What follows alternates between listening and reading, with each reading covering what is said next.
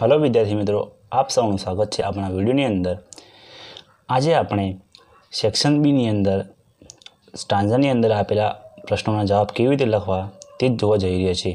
આના પહેલાં આપણે સેક્શન એ અને તેની અંદર આવતી પ્રશ્નો અને શોર્ટ નોટ્સ કેવી રીતે લખવી તેના પર વિડીયો બનાવી ચૂક્યા છે, તો આપણે આના પહેલાં તે વિડીયો પણ જોવા।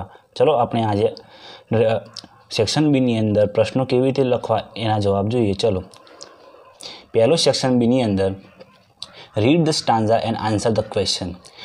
आ कुल टोटल 3 मार्क्सनु छे।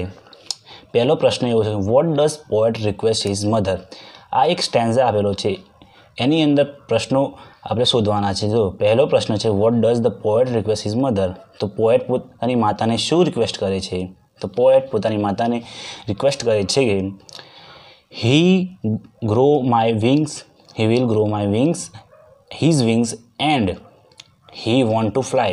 आओ आंसर केवी रीते लखाय कि आपणे आखुं वाक्य ना लखाय, आपणे बीजाने संबोधीने लखीए जवाब तो आ रीते लखाय कि he will grow his my ना आवे, बीजाने संबोधीने लखाय wings and he want to fly। आओ आपनो जवाब बने। एना पछीने who is the poet talking to, poet कोनी जोड़े बात करतो हतो? तो सीधे सीधो जवाब आपे कि मधर जोड़े। द पोएट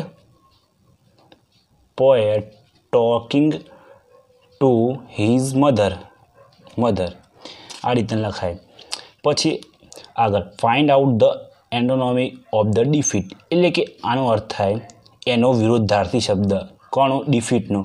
तो डिफीटनो अर्थ थाय कि हारी चूक्या, तो अहींया विक्टोरीज एटले कि जीतવું, तो आनो अर्थ आनो विरुद्धार्थी थाय आ शब्द। चलो आगळ वधीए।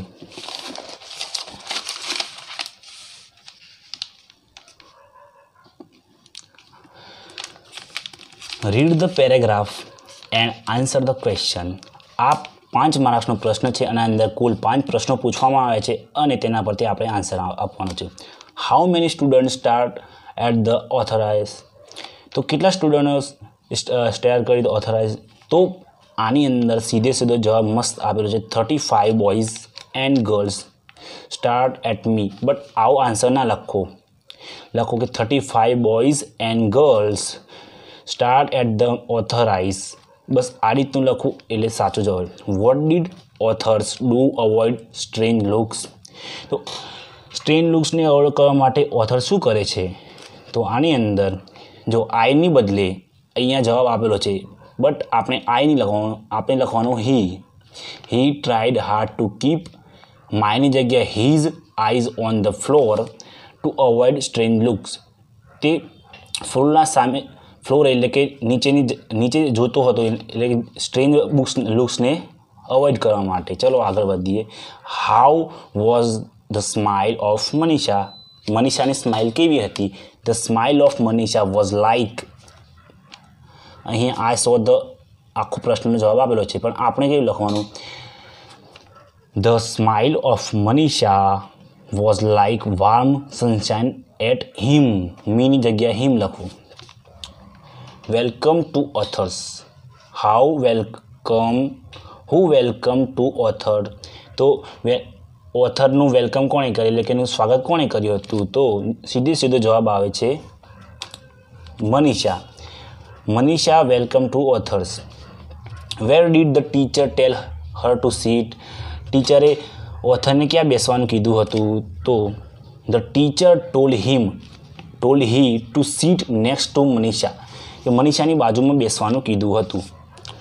હવે એક મહત્વપૂર્ણ એડવર્ટાઇઝમેન્ટ આપેલું છે જેના આન્સર આપણે આપવાના છે। અહીંયા એક એડવર્ટાઇઝમેન્ટ પબ્લિશ કરવામાં આવેલું હોય અને એના ઉપરથી જે માહિતી આપણે આપેલી હોય એના જોઈને તેને જવાબ લખવાના હોય। અહીંયા લખેલું છે કે read the advertise and answer the question given below, કે અંદર આપેલા પ્રશ્નનો જવાબ આપો। Who has given the advertisement, તો એડવર્ટાઇઝમેન્ટ કોણે આપી હતી? તો ગણેશ બુક ડેપોટ, આમને એડવર્ટાઇઝ कराई हती। तो आपे लखाय the Ganesh book deputy this advertisement. How much discount is given on second hand book, તો સેકન્ડ હેન્ડ બુક માટે કેટલું ડિસ્કાઉન્ટ આપવામાં આવ્યું? તો 15% of the second hand books four discount. Bus where is the Ganesh book ડેપોટ situated? તો Ganesh ડેપોટ book ક્યાં situated, ક્યાં સ્થાયી હતો? તો અહીંયા તેનું એડ્રેસ આપેલું છે નિયર ગવર્મેન્ટ હાઈસ્કૂલ અંબાજી. તો આનો જવાબ એવું લખો કે Ganesh book depot situated at near government high school Ambaji. આગળનો જોઈએ in the when does the shop open? તો શોપ ક્યારે ઓપન થાય છે? તો from 9 AM to 7 AM the shop is open. Is the shop close on Sunday? શું શોપ રવિવારના દિવસે બંધ હોય છે? તો આપણે લખવાનું yes the shop close on the Sunday. આ પ્રશ્ન એક માર્કના આપે છે, તો દરેકનો જવાબ આપવો એ અનિવાર્ય છે. ચલો આપણે આગળ વધી અને આગળનો પ્રશ્ન સોલ્વ કરીએ. ચલો વિદ્યાર્થી મિત્રો જોઈએ તો અહીંયા ડાયલોગ્સ આપેલા છે કે ડાયલોગ્સ વાંચો, read the dialogues and answer the question. તો ડાયલોગ્સને વાંચવા અને તેના જવાબ આપવા. તો અહીંયા બે જણાનો સંવાદ આપેલો છે, મનીષ અને ભાવેશનો. તો અહીંયા પ્રશ્ન પૂછ્યો છે હુ આર ધ ટોકિંગ હર? તો કોના જોડે વાત હતી? Bhavesh is talking Har. Which are the catch crops? તો કેચ ક્રોપ્સનો મિનિંગ થાય કે સૌથી રોકડીયો પાક કયો છે? તો અહીંયા પૂછેલું કે ભાવેશ આઈ સેલ ગ્રોપ બનાના એન્ડ ફ્લાવર. તો મનીષ જવાબ આવે છે ઓ they are crops cache crop, યાની cache crop યાની કે રોકડિયા પાક. તો કયા રોકડિયા પાક હતા? તો બનાના. તો આ આપેલું છે બનાના એન્ડ સનફ્લાવર.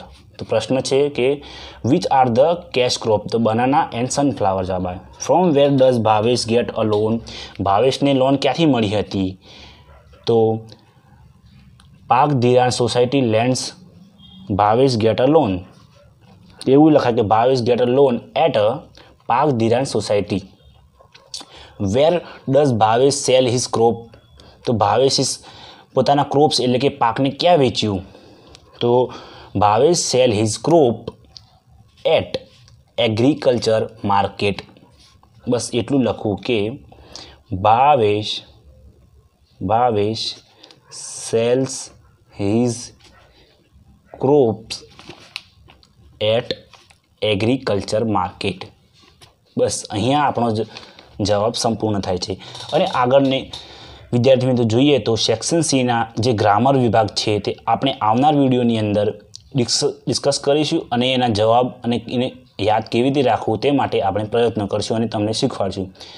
જો તમને વિડીયો ગમ્યો હોય તો તમે લાઈક, સબસ્ક્રાઈબ અને પોતાના મિત્રો કે જે તમારા જોડે ભણતા હોય અને ઇંગ્લિશમાં સારા માર્ક્સ લાવવા માગતા હોય તો તેમને પણ શેર કરજો. અસ્તુ. જય હિન્દ.